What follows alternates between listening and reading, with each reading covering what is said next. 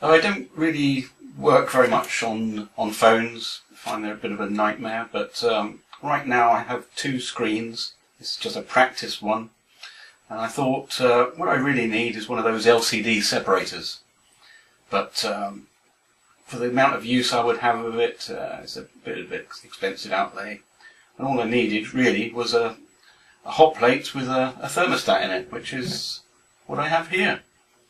So the general temperature for releasing the glue on screens is around about 80, so having played with the settings on here, we've now got it up to temperature.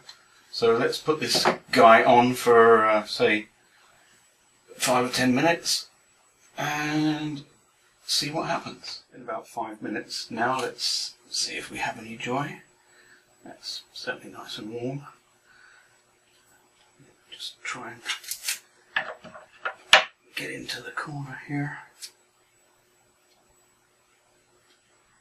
Yes, we have success.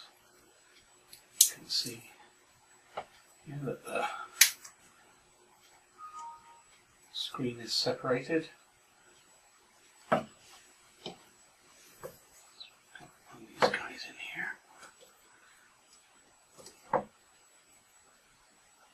Move this along.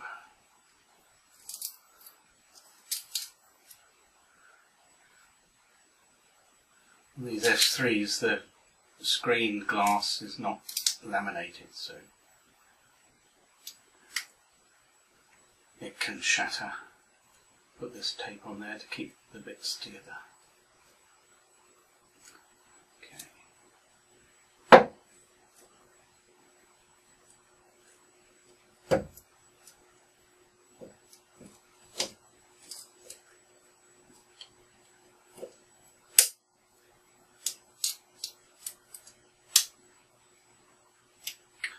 I think we'll give that a couple more minutes on the plate there, just to keep that glue soft.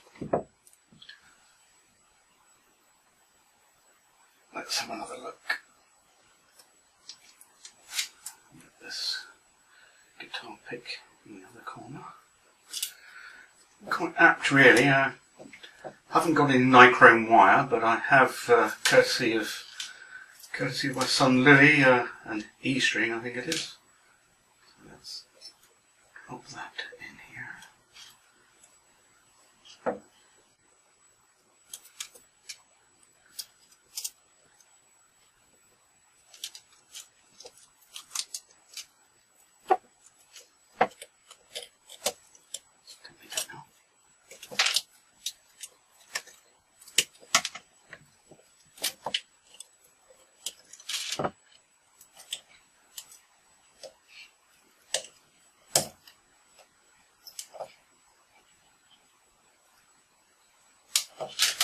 Take a bit of care when we get down to the bottom part here, where the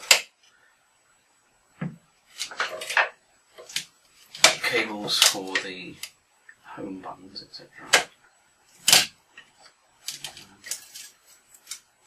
we can see, it's just all popped off. Haha.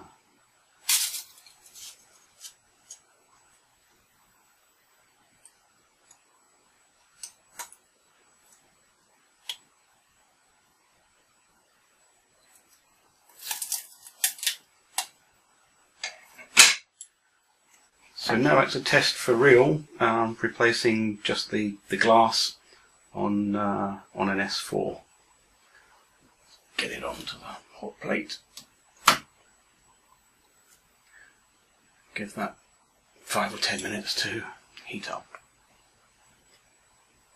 So now it's time to do it for real on the S4. Let's see if the glue is melted. Just get in there.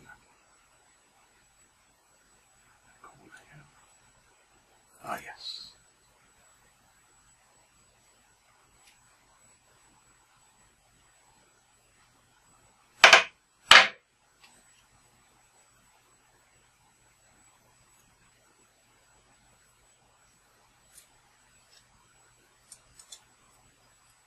Ah, look at that.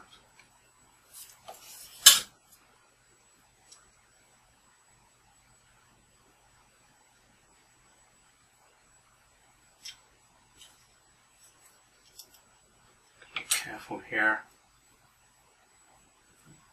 Stick the buttons.